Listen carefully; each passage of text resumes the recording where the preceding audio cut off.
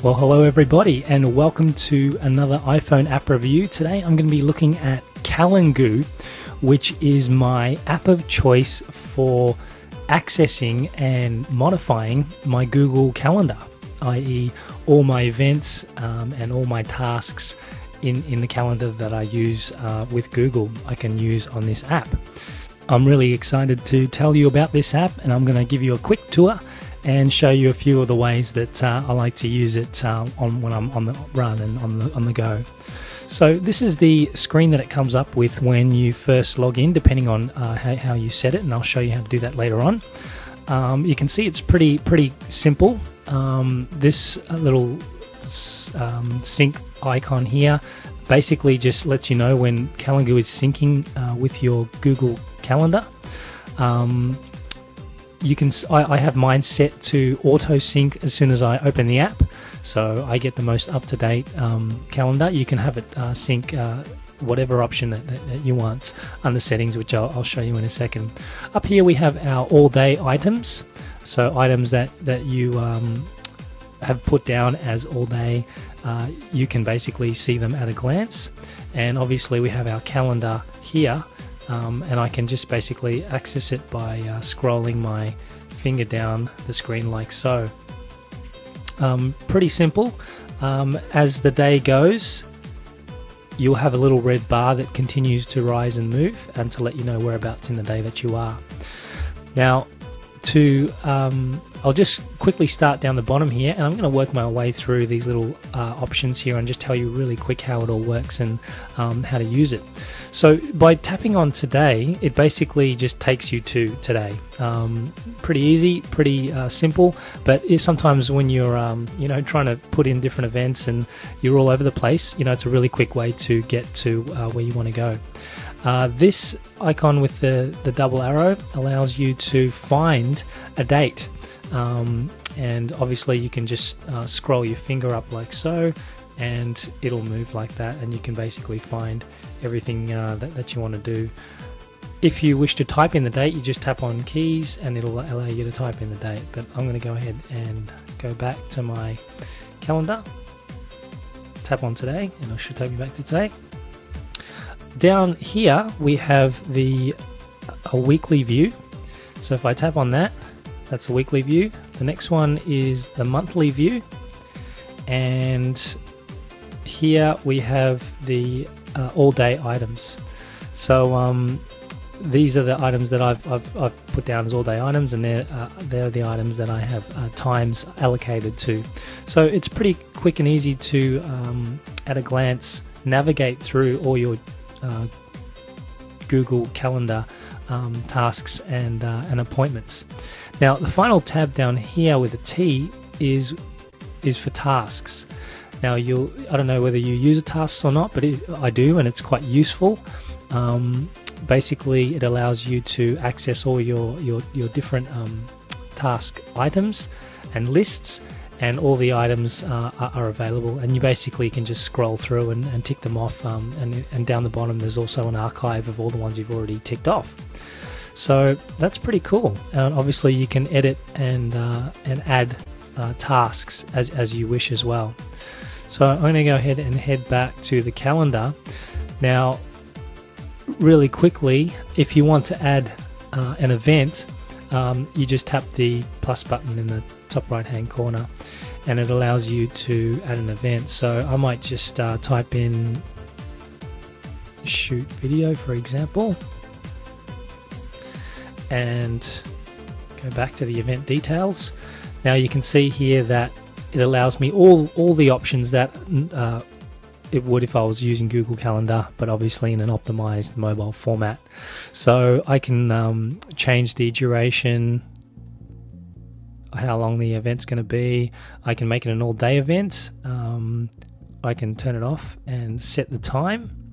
Now in Google, at this point in Google, the Google mobile app under Calendar, to my knowledge, you are unable to actually create an all-day event, or it's very difficult to. And I've kind of tested it out and researched it online, and I haven't been able to do it yet. So that is one reason why I use Calengoo over the Google Calendar mobile app. As I scroll down, it gives me all the other options of Google Calendar, adding reminders, recurring events, adding attendees, just very, very cool stuff. So I'm going to cancel that and head back. And, that's pretty much the app in a nutshell. A few things I really like about this app, which I'll tell you real quick.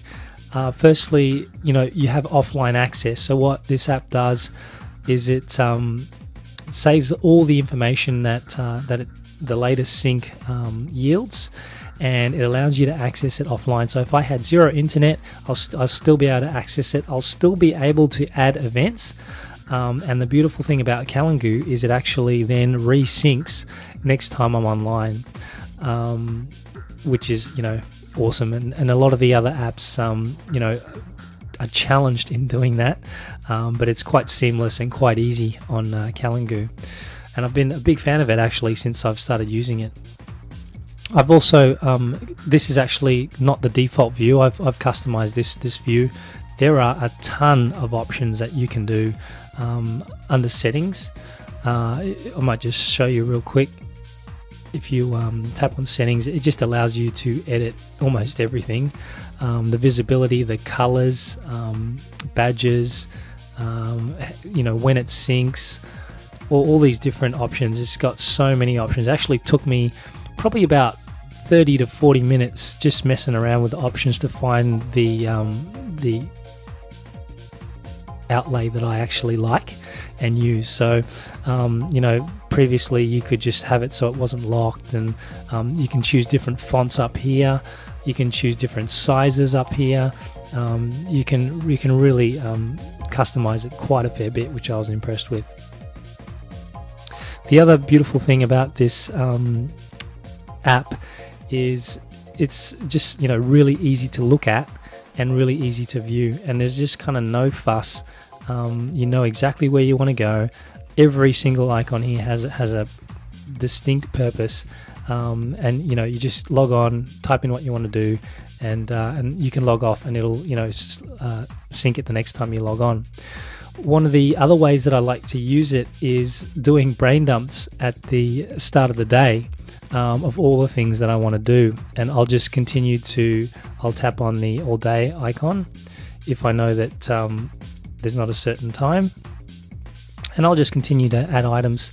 Even if I don't have internet, I'll just pump out all the items, and then I can go through the day and sort them out as I need to. Some days you just have things on your mind, or some nights you have things on your mind that you've got to write down. And one of the great things about the app is I can just dump it all in this one place and not worry about being connected to the internet or not, and it'll just sync it for me. I can also do the same with my tasks. If I have certain tasks on a certain list that I want to do, not related to the day, I can just do a brain dump, and it just automatically syncs that with the Google Tasks the next time that you log on. So double thumbs up for those options and features. So that's pretty much it.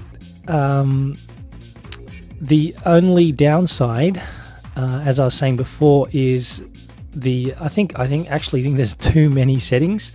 There's too many options, and there's an advanced option to actually supercharge what you can change.